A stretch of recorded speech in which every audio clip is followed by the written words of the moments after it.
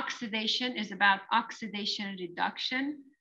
Titration is another titration, so it's like kind of volumetric analysis. But in this case, it's not acid-base, so it's not a neutralization reaction, it's oxidation reduction reaction. So what is happening in this reaction, of course, the reaction is a redox reaction.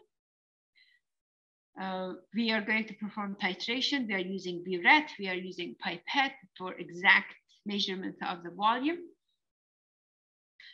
And we are going to, most of the oxidation reduction reactions, they are not one-to-one ratio. You have to have the balanced equation. And if the equation is not balanced, you need to balance it. When we are balancing oxidation reduction, you have to balance it based on the ions and electrons. So you have to balance the charges as well. If you balance the equation for half a reaction for permanganate is going to go from MnO4 minus to Mn2 plus. It is half a reaction. So it needs to be balanced. If it comes in permanganate, you see we are missing oxygen. So we add 4 water to the right side because we have 4 oxygens.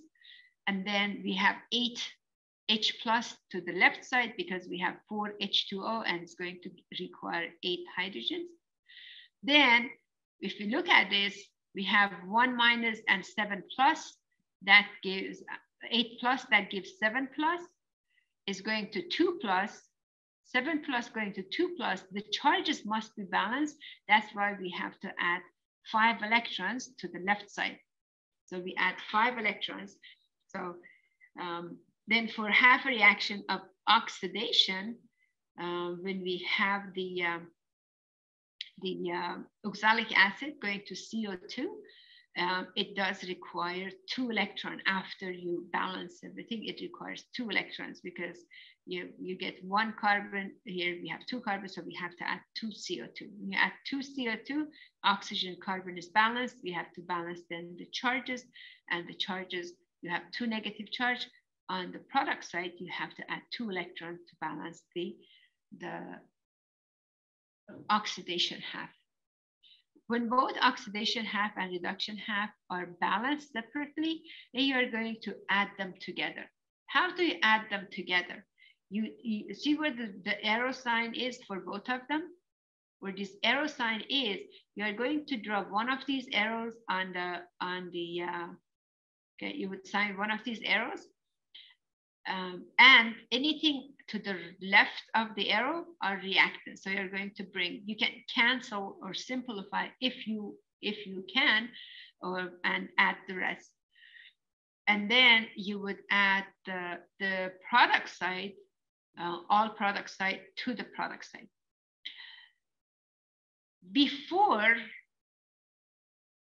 you add this, I have to take you one step back. Before you add this, can you, if you add these two, electrons do not add. What happens to electrons? Electrons must be canceled before you add them. So you have to multiply this small half a reaction by 2 to get 10 electrons. And this half a reaction, we are going with the least common multiple. This half a reaction by 5 to get 10 electrons. So 5 times 2, 10 electrons would cancel. 2 times 5 would be canceled. But this is going to give us 2 permanganate, 16 hydrogen, 2 manganese 2 plus, and 8 of the water. And for the bottom one, you get 5 oxalate ion and 10 CO2. So the electrons would cancel each other. When you get the balanced equation, after you cancel the electrons, add the 2 half reaction together, we see that for every 2 permanganate, we need 5 oxalic acid, or for every 5 oxalate ion, we need 2 permanganate. So the ratio for this reaction is 2 mole permanganate for every 5 mole of oxalate. And we are using this ratio for our conversion factors. So if we have the moles for manganese and we want the mole for permanganate, for the oxalate ion, we would multiply by 5/2. So that ratio is either 2/5 or 5/2, depends on which you want to convert to and which one you're converting from. So the type of calculation that you get in this experiment, there are two types. One is to calculate molarity of oxalate solution. To calculate molarity of the oxalate solution, if you have the molarity of permanganate and the volume of permanganate, then you can do it. So is titration. You have volume and you have molarity. So from that, you need to calculate the molarity. So number of moles for permanganate is going to be molarity of permanganate times volume of permanganate in liters, expressed in liters. So molarity times volume, this would give the moles of permanganate. But if you want the moles of oxalate, every 5 mole of oxalate, it's 2 moles of permanganate. So you have to multiply by 5/2. And that would give you the moles of oxalate ion. Molarity for oxalate ion, because that's what we are trying to figure out, is going to number of moles of oxalate ion divided by liter, or the volume of oxalate solution in liter. If you were using 25 milliliter of the oxalate ion, you just put this one as 0.025, but pay attention to procedure in the lab manual if you were using 25 milliliters. And you can calculate the molarity of oxalate ion. So why do we need the titration here?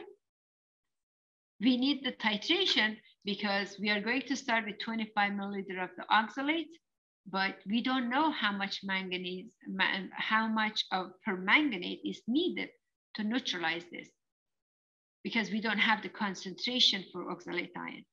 If it's asking to calculate molarity of oxalate ion, that means we don't have the concentration for oxalate ion. So we are going to use the titration to see how much permanganate was needed to neutralize the oxalate ion. And if our permanganate is a standard, so we have concentration for permanganate, the volume used, again, we are using burette. So the volume used is going to be the initial volume minus the final volume. So we use the volume of permanganate is a V final minus V initial. So we have the volume, we have the concentration for permanganate. This ratio, don't forget about this ratio, because it's not 1:1 with oxalate. It's a 5:2 ratio with the oxalate. If you have the moles of permanganate, you must multiply by 5/2 to get the moles of oxalate ion. One unique factor about this reaction is that the permanganate is purple color and the product is colorless solution. So as you add permanganate, which is the purple solution, into the oxalate, which is colorless, when the reaction takes place, the products have no color. So the color would disappear. So in this case, we don't need indicator because one of the reactant is purple color, but the product is colorless. At the moment that all of oxalate ion is reacted with added permanganate, you're going to add extra drop of permanganate, purple color would stay, and when the purple color would stay, then is endpoint of the reaction. Endpoint of the reaction is going to show by color change, and that means the number of moles of the oxidation of the compound being oxidized and the one being reduced are going to be equal based on the stoichiometry of the reaction. If the balance equation, it says that you need every 2 mole of permanganate needs 5 mole of oxalate, that is the ratio you are using. So no indicator in this reaction. The reaction is going to start slow because we do need the, it's a slow reaction to begin with. But when the manganese, Mn2+, when it's created, that is going to be acting as a catalyst. So the reaction would move fast after the first few drops. But the first drop definitely is going to be slow reaction.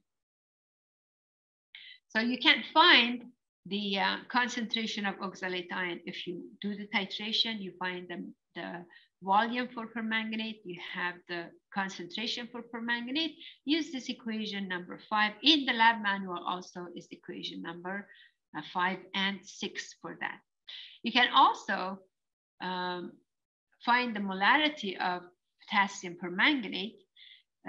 If your potassium permanganate is not standard, you would use sodium oxalate. And with the sodium oxalate, you can do the titration just like KHP. You measure the mass of sodium oxalate, you dissolve in water, add enough permanganate until it's neutral. Then you find the moles of sodium oxalate. Because it's a solid compound again, moles of sodium oxalate is going to be mass divided by molar mass. Mass divided by molar mass. When you have the moles of oxalate, then you would use the ratio 2 moles of permanganate for every 5 mole of oxalate. So you can find the moles of permanganate. When you have the moles of permanganate, you divide by the volume of permanganate used. Let's say in this example, you have 32.47 milliliter of permanganate is used. You convert this to liter, it's going to be 0.03247 liter. So when you find the moles of permanganate, you divide by this number. To find the moles of permanganate, you need to start with the mass of oxalate ion. You divide by molar mass of oxalate ion. I know this is going to give you the moles for oxalate ion, but then you multiply by 2 moles permanganate, divide by 5 moles of oxalate. That is going to give you moles of permanganate. So let me show you here, moles of the sodium oxalate times 2 mole of permanganate over 5 mole of sodium oxalate. That would give you moles of permanganate. When you have moles of permanganate, you divide that by liter of potassium permanganate solution, which you found from the burette, how much was needed. That gives you the molarity. If the volume is in liter, that would give you the molarity.